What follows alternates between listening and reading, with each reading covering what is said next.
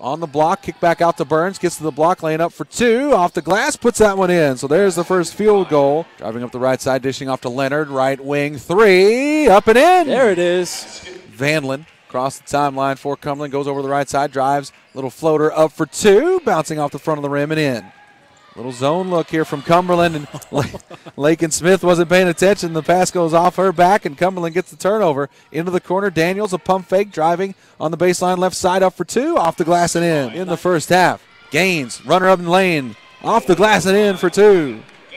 Holland to the free throw line, pass deflected. Gaines comes up with it for Cumberland. 3 seconds on the clock. She just got to heave it towards the glass. No, but the rebound by Burns, up and in. Basket will count. That's an assist. Cumberland gets that. Finds Miller over on the right elbow, driving, dish off to St. Louis on the block left side, up and in for two.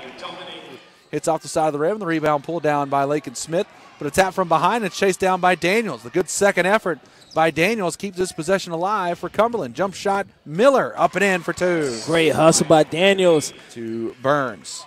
Crossover dribble into the paint, gets to the block right side, lays it up and in for two.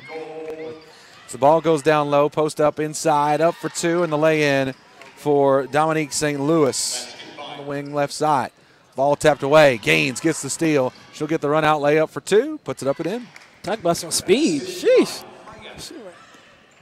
Watson driving, gets to the rim, lays it up for two, and puts it through.